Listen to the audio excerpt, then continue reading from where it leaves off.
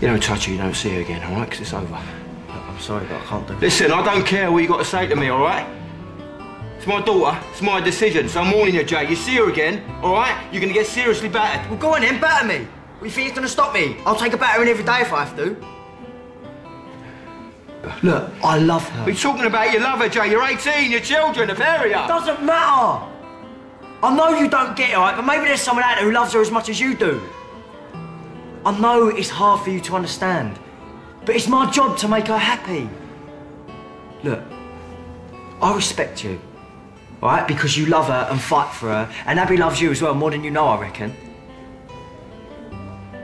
But I'm not gonna stop seeing her, and that's just the way it is, all right?